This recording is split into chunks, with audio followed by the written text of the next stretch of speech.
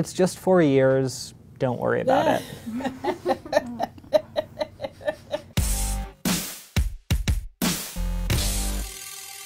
Hi, I'm Dylan Marin, and I am joined by a panel of Muslim American women to shut down some bullshit. Are you ready to shut down some bullshit? It's about time. Let's do it. Islamophobic hate crimes aren't real. You're just overreacting.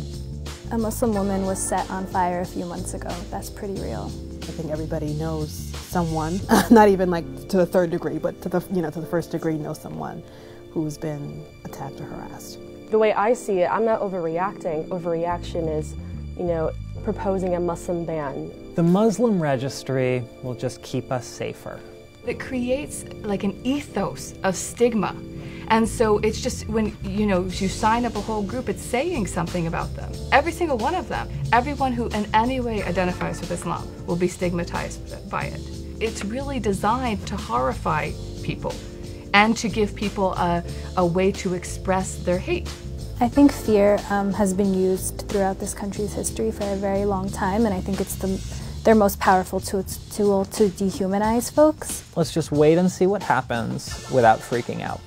I mean, it's happening. It's not like wait and see what happens. Like all of this has been happening. There's Islamophobia, okay? Exactly. Then we'll determine. Let's wait and see how this whole racism thing plays out in this country. Yeah. And racism hasn't been proven yet. It's just a myth, so we are figuring it out. You're all just being whiny SJWs.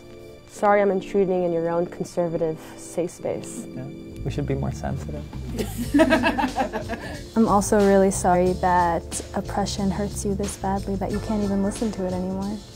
Islam oppresses women. Islam isn't oppressive towards women. People are, but not Islam. Why are we talking about Islam? Like it's like this physical thing that just is like a boulder that you plop on somebody's head. Like, come on, Muslims make up Islam. Islamophobic hate crimes are bad, but there is nothing we can do to stop them. I mean, there's everything you can do to stop them. I mean, everything. Small things, big things, medium things, everything. And by doing nothing, you ensure them. When you're silent, you're being complicit in the violence and harassment and the murders of innocent people, including Muslim Americans in this country. I would take it a step even further. By being silent, you are actively participating in maintaining the system as it exists, which allows for hate crimes, which allows for oppression, which allows for harassment and assault. Being active and stopping it.